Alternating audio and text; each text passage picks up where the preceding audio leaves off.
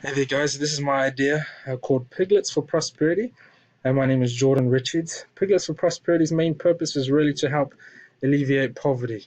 We're focused in the Philippines, and we're looking at focusing in Guatemala this time and sending kids to school.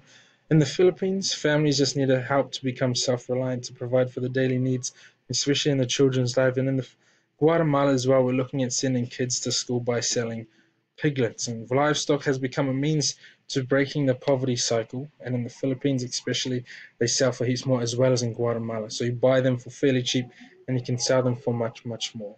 We've already started helping a few families, 5 families in the Philippines that have been given 2 piglets each, and they'll be selling them around Christmas time for around 10,000 pesos each. So they'll be making about 20,000 pesos to go towards helping their family.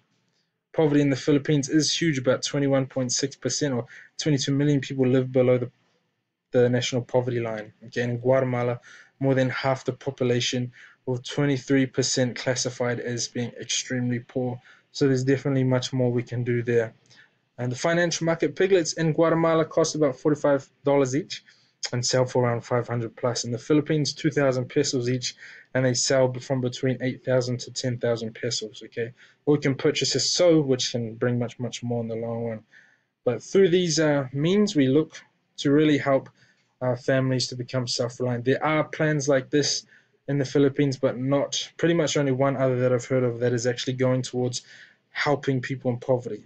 And the funds that we make from selling piglets are going towards sending kids to school and helping families become self-reliant. I think you should pick me because I understand the people, their struggles, their language, and I know where the people need the most help. And thank you for watching.